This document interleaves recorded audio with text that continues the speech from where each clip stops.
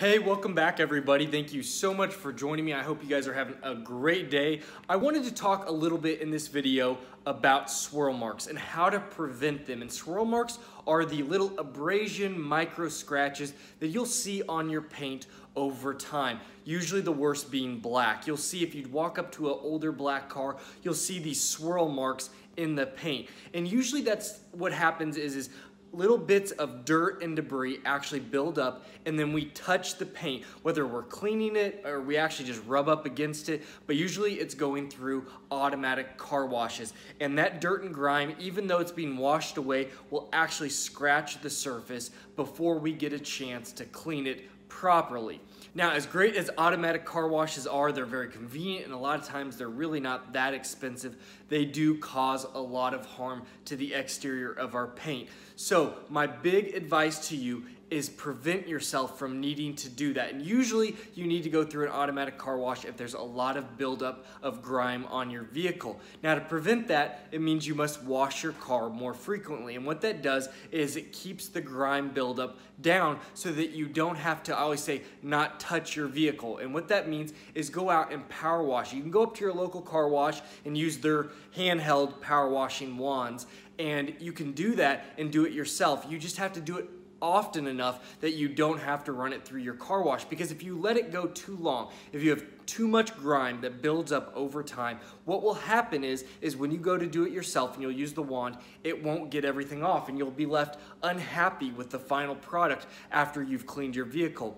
So I thought today what I'd do is make this video talking about these key points and show you guys how I effectively clean my vehicle with a professional wand at the car wash. And I'll go over some of the techniques that I use. There are professional car detailers out there that know a lot of information, but I've watched a lot of videos. I've read a lot of good information, so I picked up a lot of the basic essentials that a lot of people may not know. And again, it may be more that it's a convenience factor for you to go through the car wash, but if you have a sports car especially, it's going to be worth taking that extra step to just help your paint last a lot longer and look a lot better. There are compounds out there that help with them, but really just preventing it is your biggest step to prolonging your paint life.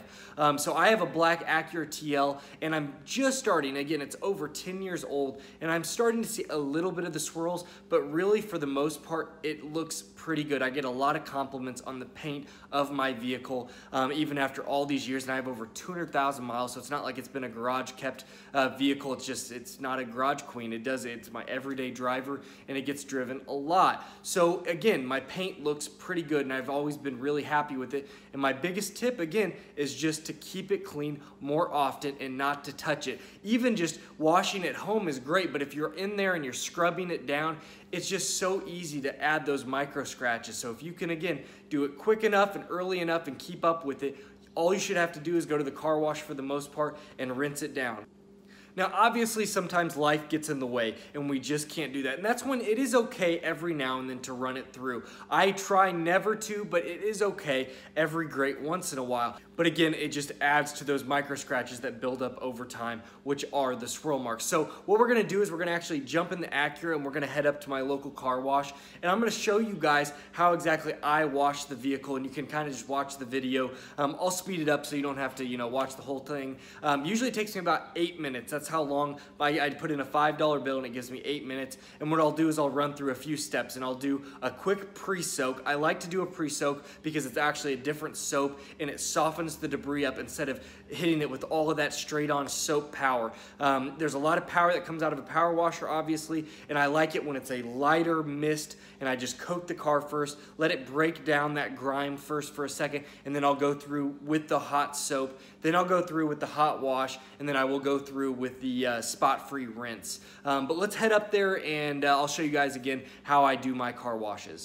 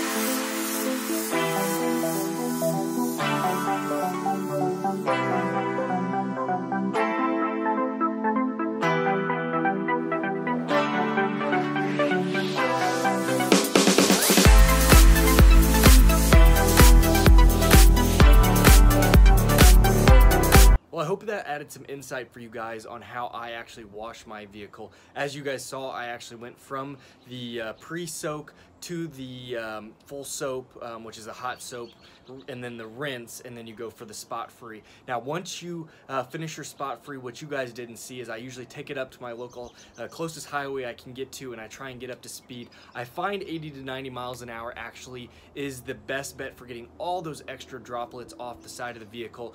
Those are what usually kind of stick on if you don't dry it properly, and that keeps me from having to take a rag, again, touching the vehicle and adding to those swirl marks. So try and just use a air drying feature, whether you have one at your local car wash, or if you just have a highway that you want to jump on and air dry it that way.